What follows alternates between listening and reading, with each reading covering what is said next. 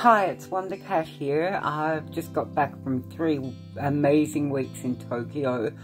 Glad to be home though, sleeping in my own bed and getting a bit of rest. It was non-stop for those whole 3 weeks. But I've arrived home with an amazing art haul that I'm going to share with you today. And boy, I'm still recovering from lugging that suitcase around. As well as that, I want to share the 5 top art stores in Tokyo. They may not be the absolute best art stores in Tokyo, but they're my 5 favourites. So stick around and let's get this art haul party started.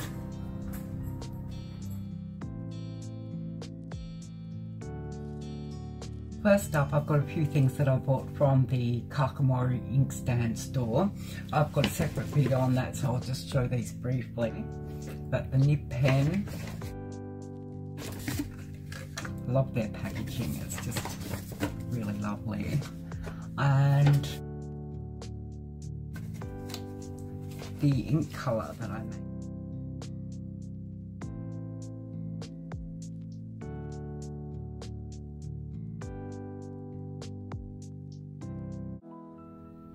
Muji's a great store to check out when you're in Tokyo. I know they have stores all over the world, but when you're going to the ones in Tokyo, they have a lot more variety and they're a bit cheaper. I love the Muji sketchbooks so much. I feel like they're such great value for money. I got these 2 pens to check out. They're not a brush nib, they're a much harder nib. And I might go back and get some more before I leave. I'm a bit of a sucker for pens. So what I got was this. You can tell I've been using it already. It's like basically an exercise book for school kids, Japanese school kids, but I kind of really like the idea of drawing on this paper. I've been doing some just sketches of people when I've been out and that cost less than $1. These style sketchbooks I also love. I love that they've got the little tie so that when it's in your bag, you're not getting your paper all mucked up and everything. And you can get this smaller size one. Again, I've been using this, you can see. 20 sheets. It's got a really hard cardboard back so that you can have a bit of support. You don't have a fluffy sketchbook, but you also don't have the weight of having a hard cover that you've got to carry around all day. It's, yeah, perfect compromise, I think. I've got the smaller one and I've got 2 of the bigger size ones as well.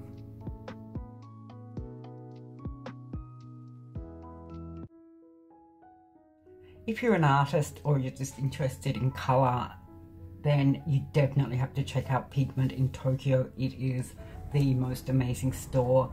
They sell pigments, as the name suggests. The store's in Tenozuwa, which is, you have to catch the monorail out of Tokyo.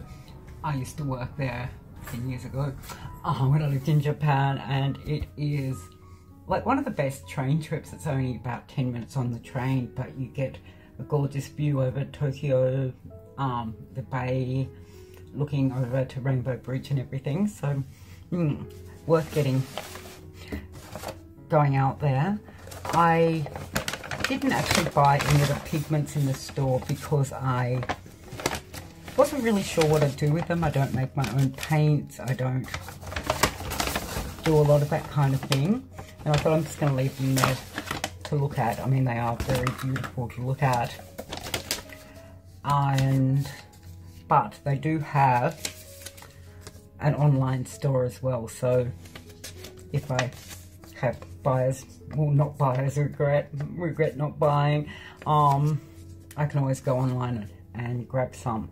So what did I buy? I bought 2 of the Japanese ink stones. I got the ink stones in 2 colours. This one's a turquoise. It's kind of hard to tell from the packaging, but it's a really gorgeous turquoisey blue.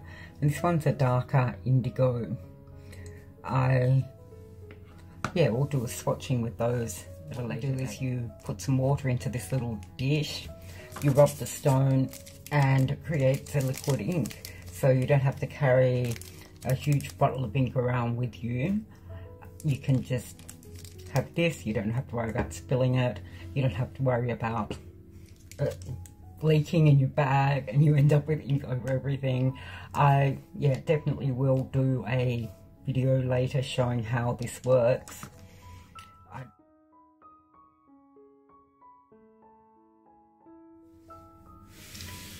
Gouache. Gouache. I've been buying so much acrylic gouache since I've been in Tokyo. I just cannot believe the prices compared to what I'd pay in Australia.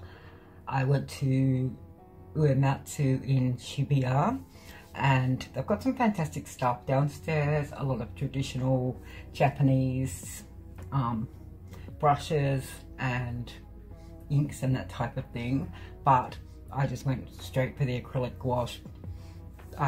These tubes, which are massive, 100 mils, were around $12, and that's gonna last me for a long time. I got the white, black, yellow, red and cobalt blue, figuring they're a really good mixing range. I pretty much could just use those 5 colours, but then I also had to get some of the Japanesque because some of them were just so pretty.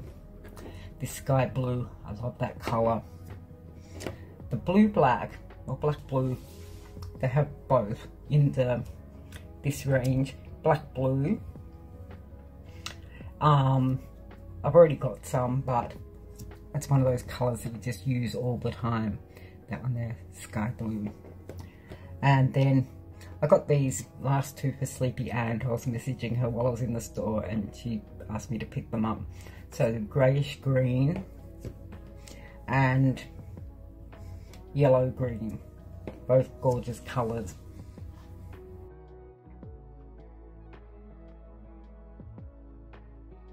Okay, this is where it starts getting a little bit extra.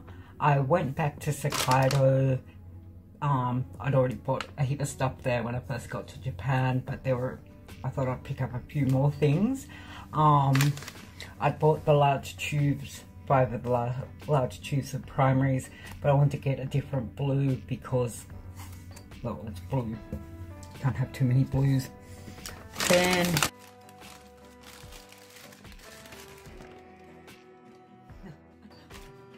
okay, these aren't all for me. Some of them are for my sister, Sleepy Ann, as part of her Christmas present. I want to get her a set of the Turner Japanese range. But when I was looking at the sets, anything that's bigger than your basic set has the iridescent or pearl colours. And we're both not pearl colour people.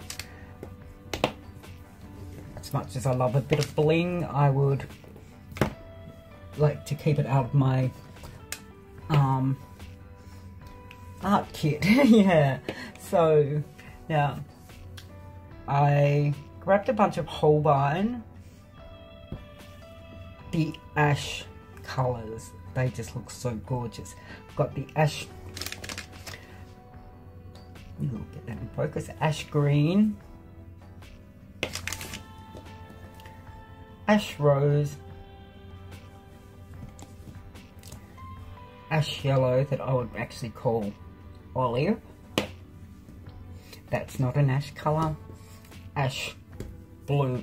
I'll do a swatching of all these when I get home and have all my stuff to swatch with, but just now I'll give you a look at them. I also got, just in the basic Holbein, the ice green. I have that one at home. I have the peacock blue at home, but they're colours that I really love, so I figured get some spares of them. Then this was the Christmas present for my sister, which, if she's watching, she better turn off now.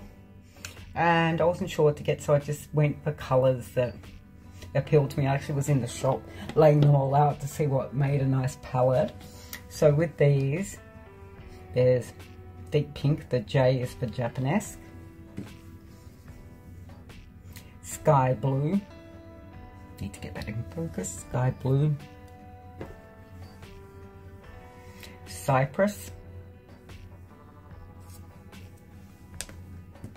Not sure, I think that could be a really dark green, even though it doesn't look it. Jay Grey.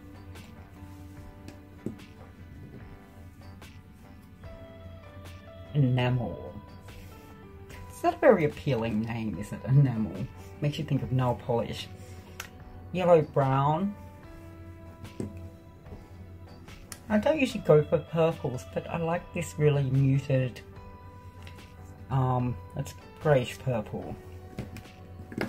And then, last but not least, dark yellow. Again, wow, they could have given these more appealing names. And then I also grabbed this Ayanami blue. Not a Japanese colour, but also $1, like 100 yen. So I'm like, yeah, throw that in. And that's what I got in the paints from Hokkaido. And then grabbed a few pencils and things. Don't want to throw them on the desk too hard and break the leads in them, that'd be terrible. I bought these markers, some of these Marvy markers, the first time I went to the Hokkaido store, and really like them. They got a really nice brush on them. They're like $1 each, so I got the yellow and red. The first few I bought were all greys, bluish greys, so these will add a bit of pop to that. Then Eco Lines. I love Eco Lines, and these were no cheaper than what I'd get them in Australia or from somewhere like Jackson's Art. But I wanted the greys for a while, and I haven't been able to find greys in the Eco Lines. So when I saw them, I had to grab those. I got this just to use while I'm here. I've probably got a red woody at home, but I didn't bring it with me, and I really wanted a red, so I'm just adding that to my art kit while I'm in Tokyo. Only got a few days left, but hopefully I'll get a lot of drawing done. I've seen a lot of people use these pencils that have the multicoloured leads, and I always thought it was not my kind of thing, but I figured I'll give it a go. You never know until you try something. The Holbein pencils here are cheap, but then I can get them fairly cheap in Australia, so I didn't want to go crazy with them.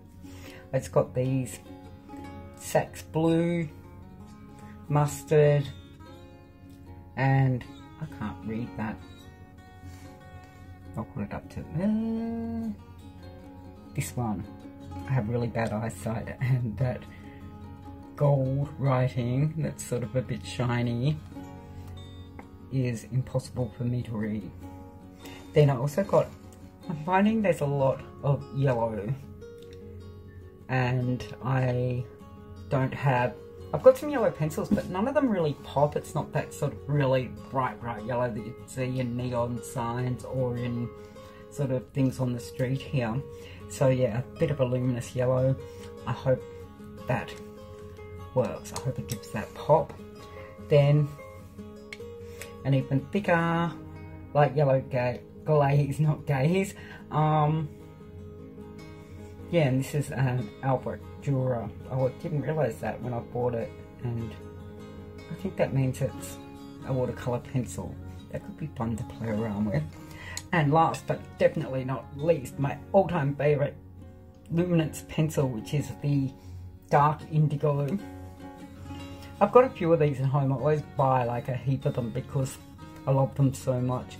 But the two I bought with me are just tiny little stubs, about this big now. And so I can't wait to get home to replace them. I need it now.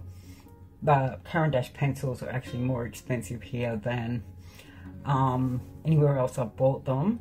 But I needed it. I needed it so badly. I mean, check it out. Poor tiny little pencil. It's done such hard work. It's served me well, but it's getting a bit small. Now I've got the nice long one.